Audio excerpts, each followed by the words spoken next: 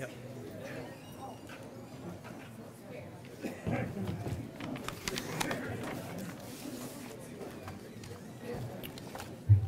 This will be the last you'll hear of me this evening, I promise.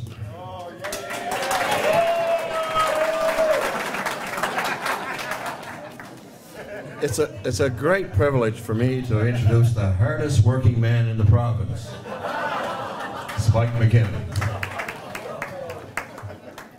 It was 1937 that Michael Spike MacKinnon was born to Cassie and Willie MacKinnon.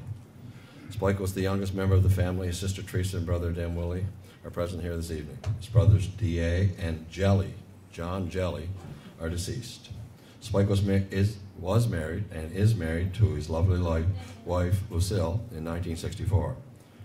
Lucille is the daughter of the legendary basketball coach, Jack McKenzie.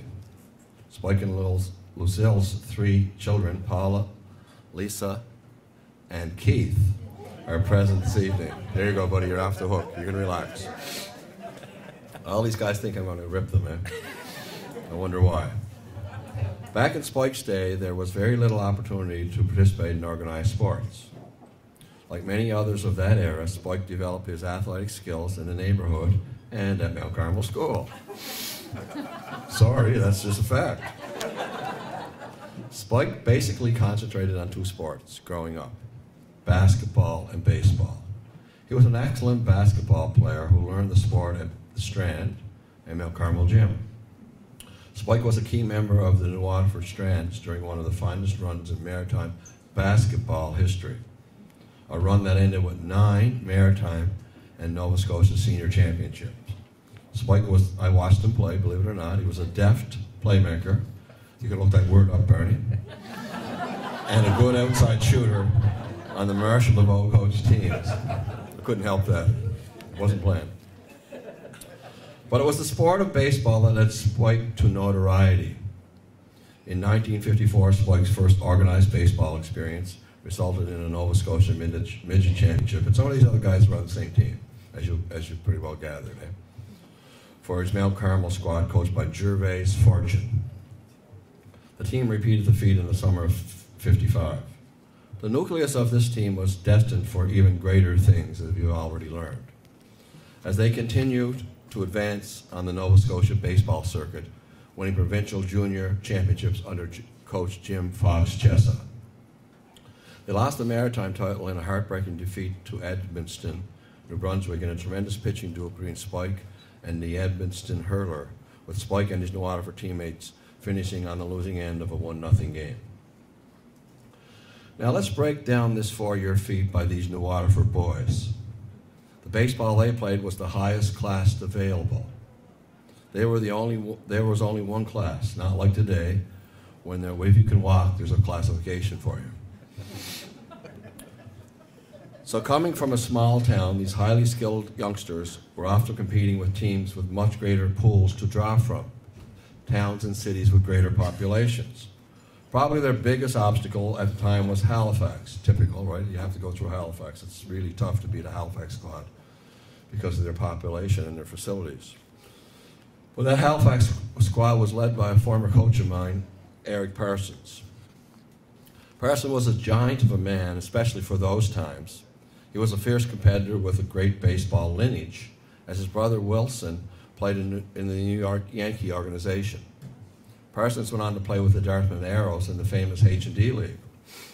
So for 4 years, Spike and his teammates had to get by Parsons and his Halifax team to win these consecutive championships at different levels. The pitching duels between Southpaw Spike and Parsons are legendary, and they offer one striking statistic. Spike outpitched Parsons and went undefeated against him during those 4 years, a remarkable achievement. In the fall of 1956, Spike and Mike Roberts attended a pro evaluation camp at the Sidney Whitney Pierce Stadium. Now, I was only young, and I just barely saw that stadium. That was a real baseball stadium. It was beautiful. Still not standing, but it was beautiful. So the camp was conducted by Jeff Jones, the head scout for the Milwaukee Braves, and Eddie Gillis, a local who was a legendary baseball in the Calgary League and was the regional scout. Although the quality of players at this camp was exceptional, only 2 players were offered tryout camps with the Braves. The 2 players were both Spike and Mike Roberts. It was a proud moment for these young lads, but also recognition of the players being developed in the Waterford area and a testament to the coaching these boys had received to that point. But I'm going to tell you a story that few people know. I don't know. If anybody hasn't talked to me, they probably don't know it, and I'm not sure if Stan Exall knows it either. My father played with Eddie Gillis in Kentville in the H&D League, and Eddie Gillis was from Wood Avenue in Waterford, and I lived on Wilson Avenue. And he would be home in the summers, and he would be hanging around Johnny Miles' father's store. So I'd ask him, I'd be trying to pick his brain about almost anything that was about sports. And so I asked him about Mike and Spikey and how good they were and everything. He said, well, yeah, they were. They could have been pro players with a break here and there. And so I asked him about that camp. He said, but a lot of people don't know this about the camp. Now, the best players, it might have been even in eastern Nova Scotia, so there's probably guys from Stellarton, New Glasgow, Antigonish. There was all kinds of ball players. And I've talked to some guys that were there, like Leo Doyle and guys like Stan who would know. And these guys that were there, Bobby Ferguson, all these guys would have been there. But Eddie Gillis told me that they had their eye on Mike and they had their eye on Spike. And then when Stan came to bat in at the field, Jeff Jones and Eddie are standing off to the side, somebody's pitching them in, and there's balls ricocheting off the fence, there's balls going over the fence. And now you got to set the picture here. These guys were going to be offered to go to a camp where they would compete for a pro contract the following year. Jeff Jones said to Eddie, what's this kid's name? And Eddie told him Stan Exall. He said, I can take him to spring training in the spring. That's how good this guy is. And then he told him to run to first base. And yeah, I'm not telling this to embarrass him because it was already alluded. I wouldn't tell it, only I knew it was, Stan even alluded to it himself. But in those days, there was no such thing as a designated hitter. This man, I watched him play. Like this guy could have been a pro ball player. It was amazing. It's an amazing story. And I don't know, did you know that story, Stan? No? Okay. Okay, so there, 2 players from this tiny village. Okay, and here's another thing. They're at this big trial camp in Sydney, and the 2 players from a tiny village of Lingan are almost selected for a pro contract. And that's an interesting point to consider when talking about local baseball. I'm sorry, Spike, we'll have to put you in the back burner here. Is that the village of Lingan has made significant contribution to the player pool of several eras. And Lionel and Dougie Petrie are examples of players produced in the late 40s and the early 50s. However, 2 of the finest players in the province came out of Lingan in the late 50s in the persons of Mike Roberts and Stan Exall.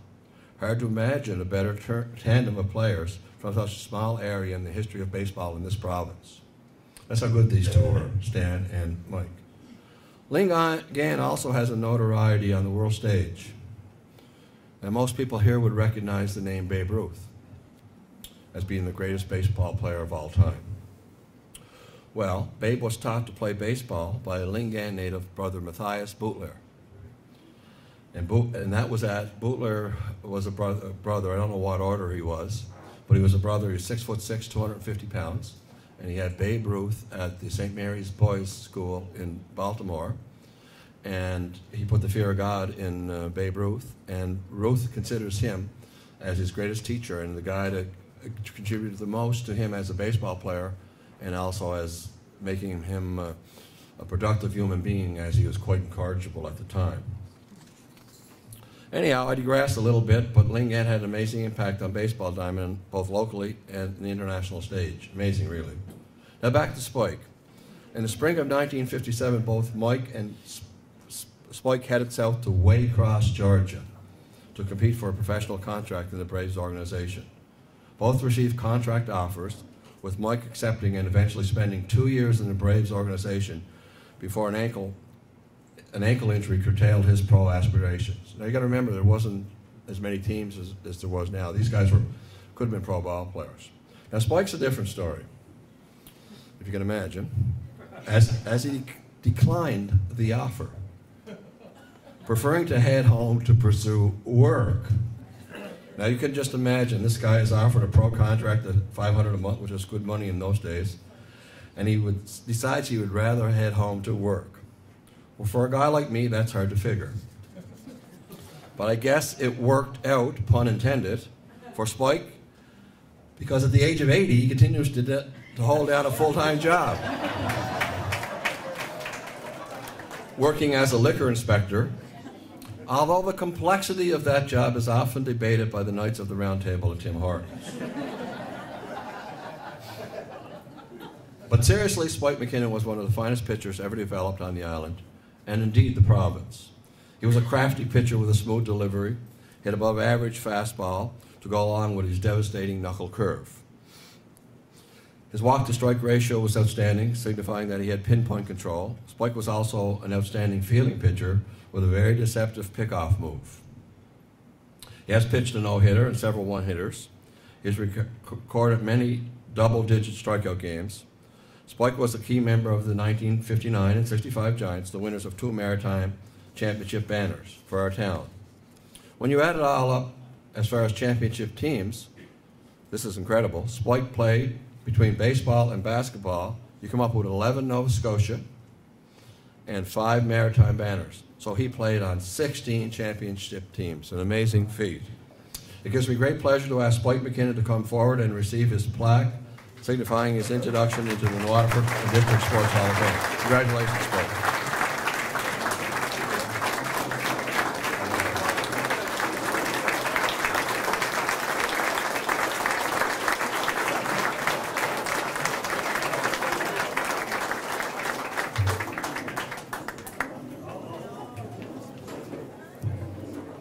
Thank you very much, Lowell.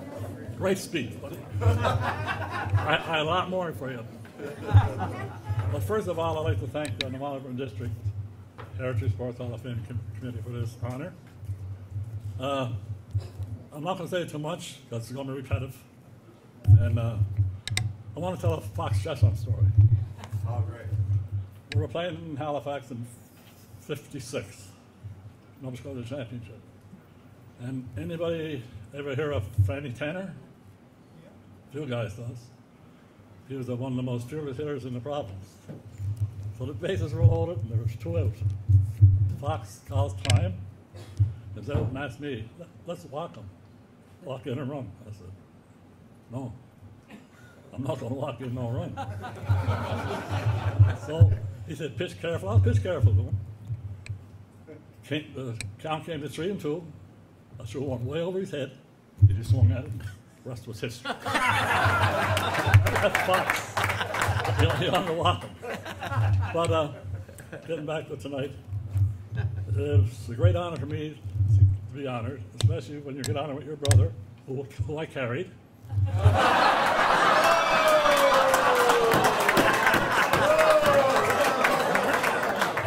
And to my brother-in-law, Bucky, who carried both of us. Thank you. Good job.